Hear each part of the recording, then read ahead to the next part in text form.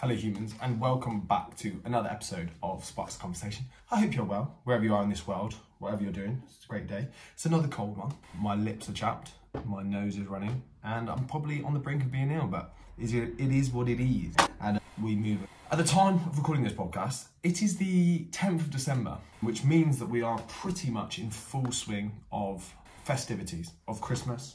For some of you, that might be a bit early, but for some of us, it might be a bit late. I don't really care about Christmas because I'm a bit of a robot, but I get on with it. I'm moving on. For a lot of people, it's a tricky situation because the point of this podcast is to talk about whether you should be dieting, not dying. No one wants to be dying at Christmas, but dieting at Christmas, because dieting at Christmas is obviously going to be more tricky. And this needs to be thought about in a longer term context. If the thing that you're wanting to diet for is pretty soon after Christmas, maybe a wedding, a birthday, you might want to try and diet over Christmas. I say diet in quotation marks because for most people who are normal, it's probably not going to be that much of a successful diet. And again, successful in quotation marks because you will be faced with a lot of food. And by food, I mean social events. The food environment changes completely. At no other point of the year is there just chocolate and cheese absolutely everywhere. And what this does is it layers friction on top of what might already be a hard thing for you to do, diet. What you'll find yourself in is a situation that is 10 times harder than a normal situation. 10 times harder than if you're dieting in summer or spring or autumn, because at no other time of the year, apart from your birthday potentially, does your food environment and every environment that you normally are in change completely. It all sides with winter, which is cold, and innately, we think that we need to eat more, or we just feel like we want to eat more during winter because we get that kind of dopamine rush from the food we eat.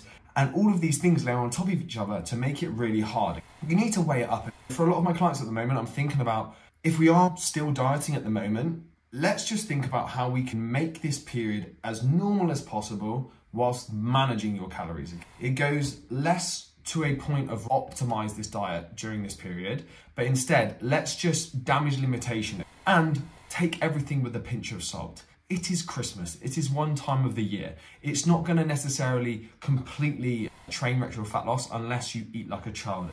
And again, I've spoken about it. If we manage our calories accordingly, calories are just like money, and we can borrow them, we can lend them, we can save them, we can spend them. All of these things can be used to manage the Christmas period. And of course, many people are going to be like, you shouldn't be promoting diet culture. Shut up. People do want to diet. People want to change their body shape. Newsflash, you'll have to be in a calorie deficit for that. And if one of these wishy-washy personal trainers wants to come along and say, oh, but you're promoting poor eating habits, it is what it is. It's an approach, and you do need to eat in a calorie deficit. And if the client wants to lose body fat and they want to do it over winter, that's absolutely fine. That is their decision. I'm going to support them in that. Sidetrack ended. You need to weigh up what the actual outcome of this period is going to be. Like, is it in your control to have everything robotically operated and managed? If you were me, for example. If yes, fine, carry on as usual. Manage it, progress. If it's something that you're new to and it's already something that's changing for you, it might be asking a little bit too much for you to be dieting at Christmas.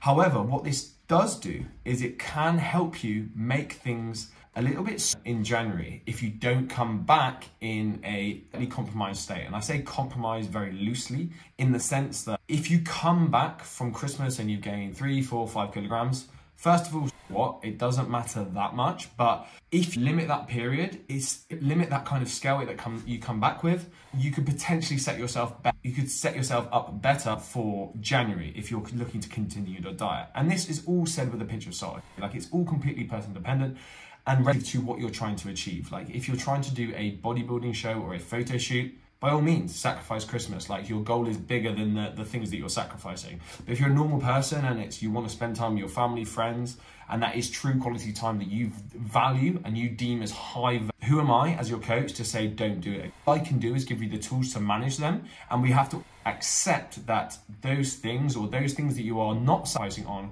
will have a consequence on the outcome that you're trying to achieve. They might slow down your fat loss. They might worsen, that's not even a word, might reduce your recovery capabilities. They might pull away from your training performance, but that is a trade-off that you're willing to make. Again, it's very client-centered. You need to decide what is important to you and how this is going to impact your enjoyment of this time of year, because at the end of the day, if you're not enjoying the thing that you're doing, you won't want to do it. But if you missing out on all of the social occasions at Christmas because you're dieting, it is not going to mean that you stick to it in the long run. Do not do it. But if it's something that you feel like you can manage and it's not going to take away from your experience of this time of year, by all means, crack on and do it.